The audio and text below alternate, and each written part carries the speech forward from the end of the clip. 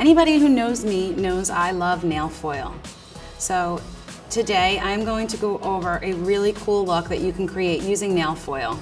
So to begin, I started off with asphalt. C&D Shellac Luxe has 15 original colors. However, we also have some of our C&D Shellac staples, and asphalt is definitely one of them. In this case here, I've got one coat of asphalt already applied to the nail. So I'm going to apply a second coat and then cure it. I want to use 2 coats because I really want to get the longevity out of this look.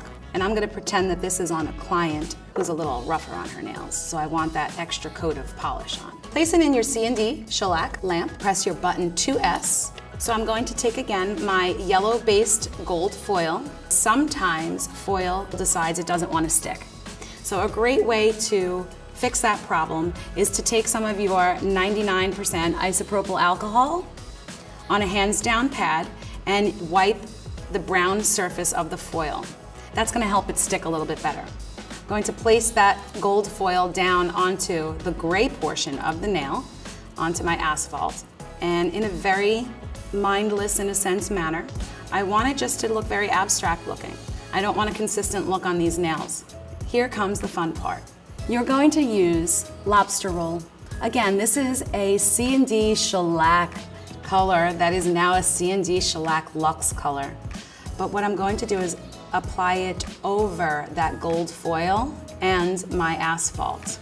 As you can see, it's completely changing the look of the foil as well as the color of the nail. So what I need to do at this point is I need to cure that layer of lobster roll. And again, I'm going to place that in my lamp, hitting button number 2S. If you remember when I first showed you this nail, this was my finished product. But as I'm looking at this nail, I don't want to be done yet. So what I'm going to do is I'm going to go back to my gold foil and I'm going to place it now over the lobster roll color. I want to layer it so you can see that there's something a little different going on there. Now, as you can see, this is the same exact technique that I did on the first nail. However, it's layered. And now I have a multi-dimensional look on the nail. In order to finish this off, I'm going to use my C&D Shellac Luxe top coat.